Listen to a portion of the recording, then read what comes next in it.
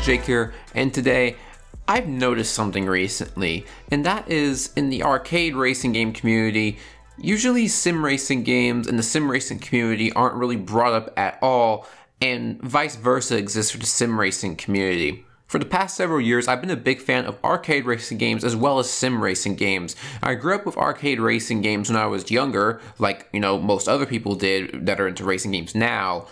But I've also recently got into sim racing games and realized there's a lot to love about them. However, I do see a lot of sim racing fans try to crap on arcade racing games, and arcade racing fans try to crap on sim racing games. As someone who's a fan of both, I'm going to try to explain the differences of both of the genres and the impact it has on both of their communities, as well as talking about what I like and dislike about each kind of racing game. I think this should be quite an interesting one since I don't see stuff like this brought up all that much. And as my audience is more toward the arcade side of racing games, I'd really like to give some commentary on sim racing games and maybe make some more sim racing videos in general, as I really enjoy it. That's enough of the talking. Alright, let's get into it.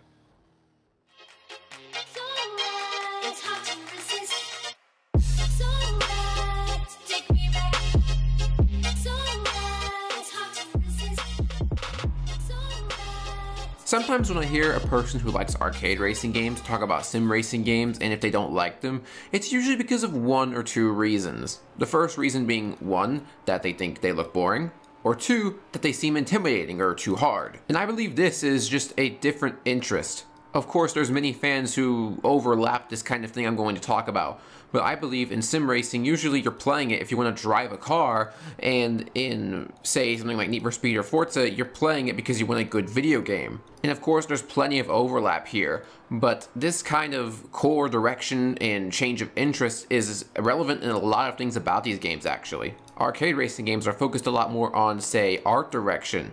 Things like music in sim racing games don't really exist, sometimes on the menus, but even that's kind of rare.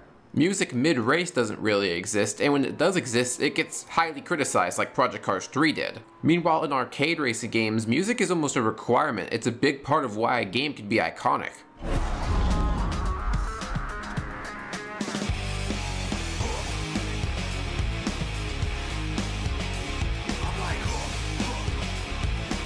Arcade racing games on many times are focused on more of an overall game experience, so this includes many features with different game modes and car customization and more things like that, while a lot of sim racers are focused solely on the driving experience, and these directions or interests for the game cause a lot of different pros and cons. As I talked about earlier, sims I think focus more on the driving experience and the driving physics overall. And yes, despite what a lot of people think about sim racers not looking interesting or looking boring, I think they do have more engaging and immersive driving than pretty much any arcade racer out there. When I play a sim racer, I'm just way more on edge than in any arcade racer, and that's a good thing. That's not a thing to say about that the game is hard, but more so just that the game somewhat actually feels like I'm driving. Now, the downside of solely focusing on the driving experience is that everything else is kinda dead. And I think even plenty of sim racing fans know that the atmosphere in a lot of sim games feel dead. For me, the circuits are one of the real highlights of Grid. They look the part and critically they feel alive. They have an atmosphere, and that's something that's missing from every hardcore racing sim I've ever played. That was from Chris Hay. He's a great sim racing YouTuber, and he was invited to play Grid 2019. That was some of his first impressions, and it is true. Grid, which is more of an arcade racer, but still focused on tracks, easily gets the atmosphere much more nailed down than any sim racer has. And I think that lack of atmosphere draws a lot of people away from sim games that are used to arcade games, because arcade racing games focus on the atmosphere and a lot of times get it working really well, get it looking really good. And in sim games, plenty of them just look kind of lifeless if you look at stuff like R Factor or Vanilla Assetto Corsa. Meanwhile, something like Grid, like Chris Hay mentioned, has way more atmosphere and feeling of being on track. And like I said, Grid 2019's direction is on being a racing game, not a racing sim. So it doesn't solely devote its attention to just realistic driving physics, it works on things like trackside detail and atmosphere as well.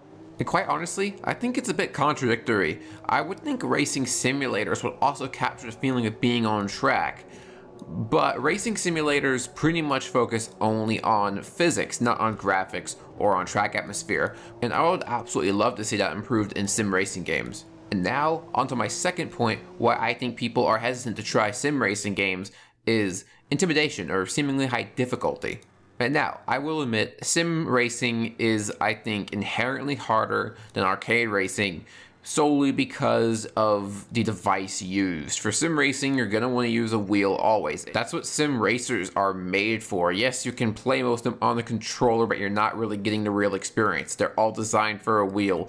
Most people use them with a wheel. One of the ways these two genres are so different is because they use a completely different device, which also creates completely different mechanics. It's much easier to get tired of playing a sim racing game solely because you're getting a lot more physical exercise. But honestly, the more difficult mechanics and the more of a workout you get, honestly, I really enjoy. And it kind of saddens me how a lot of people equate realistic driving to not fun. I will say one thing though, I think driving in sims are actually harder than driving in real life. Driving in sims usually feel a lot tougher, there's a lot more force, it's a lot less smooth than a real car, it feels a lot bumpier in general. However, this can depend on a few factors, such as force feedback settings, the wheel you're using, which I'm using a Logitech G920 in this case, and the car you're driving.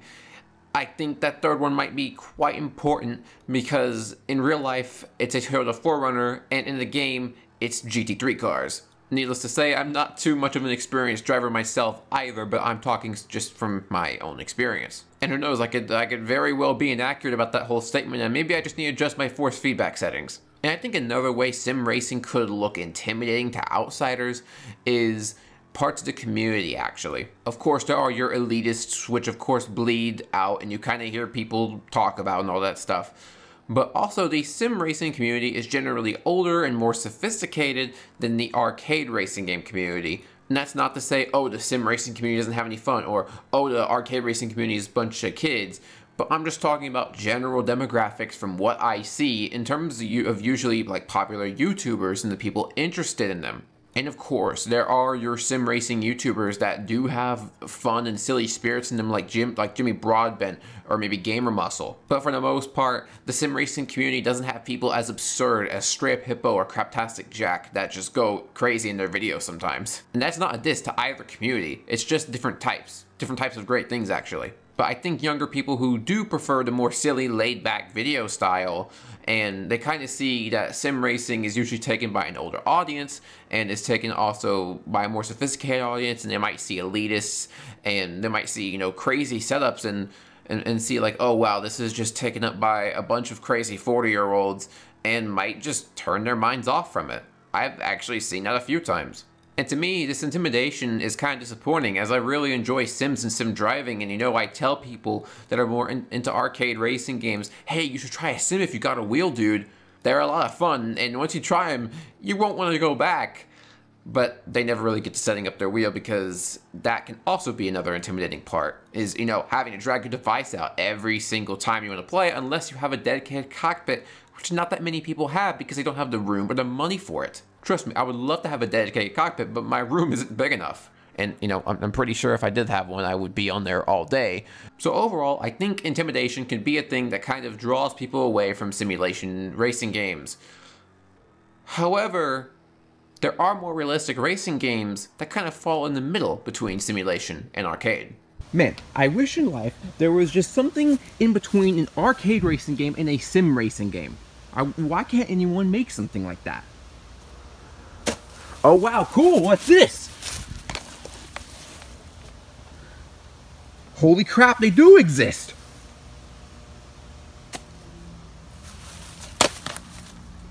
What the hell is this?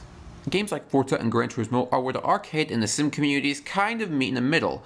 These games obviously look more like a sim, like a track racer, but have better graphics like an arcade racer, as well as more unrealistic handling. These games have quite a wide appeal, and they've sold very well. Gran Turismo 5 was actually one of the top selling games on the PS3. So it clearly shows that track racing games are definitely popular. They just need to be a bit easier to get into, and then they kind of take off like a rocket. As these games meet in the middle, there's still a bit of commentary from far sides of both groups of, oh, it's too arcadey, or oh, it's too boring. There's still some of that exists, but for most of the community, these games meet their demands quite well. I mean, maybe except some of the most recent Forza Motorsport games, those have kind of fallen apart, but hopefully the franchise will be back on its legs this year. And these games overall aren't intimidating to get into, but they have some of the mechanics and more motorsport and track feel that the sim games have. And these are actually really fantastic games in their own right. So, I covered the pros and cons of arcade and sim racers, and tried to discuss why it might be intimidating to get into sim racing, why not everyone would be into one thing or another, and I just overall just tried to give this topic a bit more discussion, as you know, for 3 years now, ever since I got my wheel, I've been a big fan of sim games as well, and I hang out in a lot of places that revolve around arcade racing games. I never really see much people into sims that much, and I always wondered why. So I hope this video can spark a bit of discussion on that, just because, you know, I'm kind of interested.